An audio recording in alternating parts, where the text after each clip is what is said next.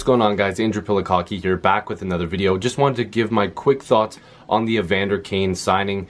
Now, I do not agree with the term and the value of this contract. I think Evander Kane got a little bit overpaid in this situation. So let's look at his contract details via Cap Friendly. So Evander Kane signs a 7-year contract extension, 7 years at $7 million average annual value. So that's the breakdown. I put it on the screen here. That's the breakdown of how his contract is going to go. 7 years. He's got signing bonuses this upcoming season, the season after that, and the season after that, and then in the 2022-23 season, and in the 2024-25 season. And of course you can see the first seasons it's a little front loaded, 9 million and then 8 million, then 6, then 7, then 7, then 6, and then 6. This deal also includes a modified no trade clause, a 3-team trade list. So Evander Kane's getting a lot of perks in this deal. I also wanted to look at some contract comparables, which I will also put on the screen right now from Cap Friendly. So these are the comparables to the Sharks Evander Kane 7-year extension. Okposo in Buffalo, 7 times 6 million. Milan Lucic, Edmonton, 7 times 6 million. Bobby Ryan in Ottawa, 7 times 7.25. Kyle Turris in Nashville, 6 times 6. And David Krejci, 6 times 7.25. So a couple of those deals are definitely okay deals, but some of those look really bad, and I'm hoping that you know, for the sake of the San Jose Sharks, that this deal does not take them into a completely different direction, because I think that they signed him for too long, for too much money. Evander Kane was very, very good for them down the stretch, and I think that he is going to be good for them for at least another couple years. But the fact of the matter is the Sharks have room this year to make a little bit of noise. I'm not sure if Evander Kane signing is going to put a damper on any of those plans. I'm not saying he's a bad player, but you know, they're being discussed as people that could go after some big names in free agency. This takes a little bit of that money away.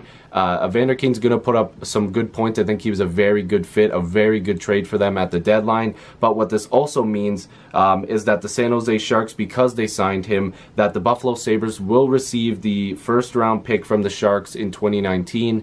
I believe it's lottery protected. I'm not positive.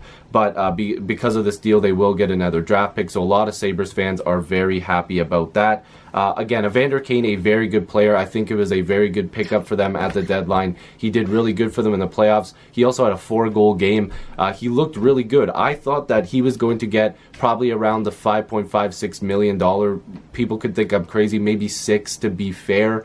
I didn't think he would also get 7 years. I was thinking in like maybe a 5-year, you know, $6 million average annual value. Now you're going to see all these players are going to get a ton more money. You're going to see a guy like James Van Riemsdyk. He's probably licking his chops looking at this deal. He's going to get a ton of money. What's Evander Kane's career high in points? Like, I'm pretty sure it's just in the 50s. So the fact of the matter is people are going to start to get paid from this. Like, I just want to quickly look at Evander Kane's numbers here. I'll put his career stats on the screen right now. If you see with Buffalo last season in 61 games he had 40 points. Then with the Sharks again in 17 games he had 14. Very, very productive. A good season for him for sure.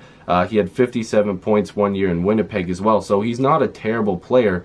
But is it worth the amount of money that they're paying him every single year for the next 7 years? I think, like I said, he's good, but now a lot of these other players heading into free agency are going to be looking for maybe bigger contracts, more money. John Carlson from the Capitals is going to be looking for a ton of money now.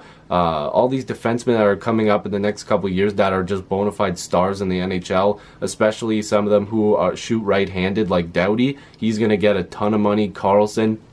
So let me know what you guys think about this Kane contract. I'm a little bit behind on it, but I wasn't sure if I was going to talk about it. But looking at the contract comparables and how many points he had and stuff like that, I thought I should at least make a quick video on it. So let me know what you guys think.